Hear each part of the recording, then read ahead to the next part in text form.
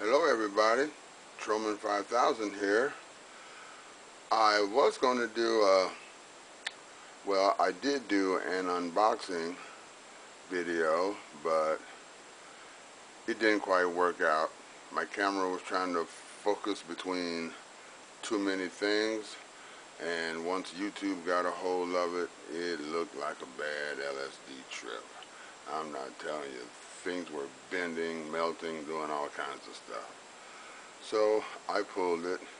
If anyone was watching it or was going to watch it, I'm going to do another one probably next week. I got something coming in from Europe, and I hope you're going to like it. I think it's going to be pretty cool. You've seen an example of it in the movies. That's all I'm going to give you. But anyway, this will be about my new Frank Beltram 11-inch darkhorn. But a quick word on how things come to you, the packaging, okay? What you see on the table are inexpensive knives from various vendors across the web. Here's a $25 knife. It comes in a nice little box. It says it's from Spain. And here we go. Nice little battery. Alright, cool. Nice boxing. Came inside a regular postal mailer. Alright. Another thing from Spain. Another battery. But check out how it comes, y'all. This came with a cardboard sleeve. Alright, you push this out of the sleeve and bam, it's a $45 knife, but look at the presentation. Excuse me, look at the presentation. Look at the presentation. Nice little foam. And for all you injection mold people out there, and a non-color box. You know, not bad. But the thing about it is, yeah, it's a cheap battery. Yeah, it's a knockoff. Look at the presentation. Whammo. Pretty cool. Pretty cool. But another knockoff from China. Black, silver, sleeved box. Here we go. And we get more and more as we go deeper. A cheap polymer fiber pouch and a big old ugly knife inside. Whammo. But look at the packaging. Look at the presentation. And that brings me to the star of this show, my Frank B. Look how it comes.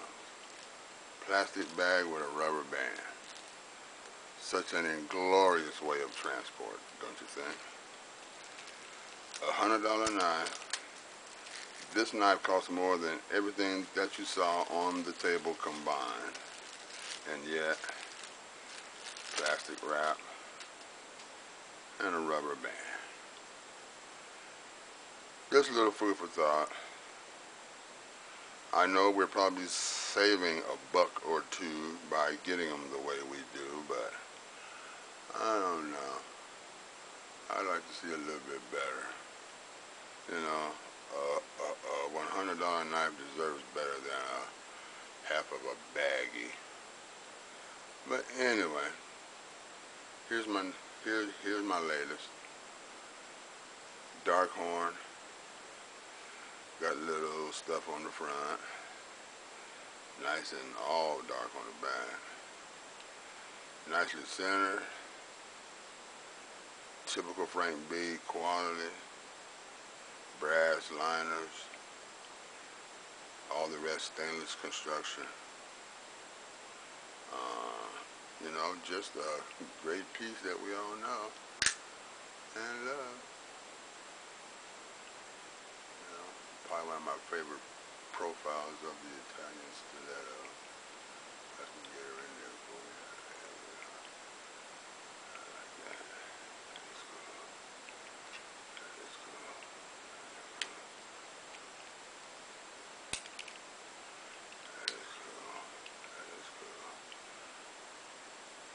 told you I'd get you, Marco. I told you I'd get you.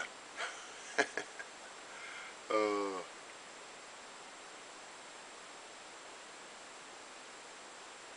There she is, folks. Yeah, you know, there's Frank B. Italy right there. The infamous bayonet blade.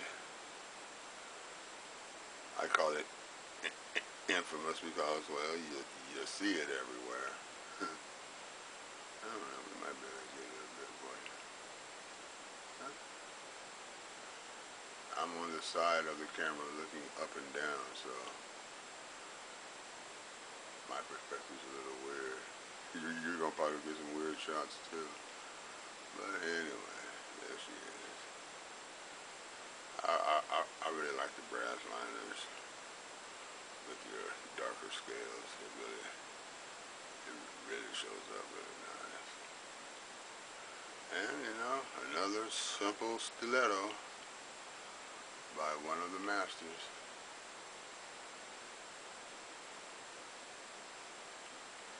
And just for a little hint, I'm really thinking of getting a 13-inch AGA.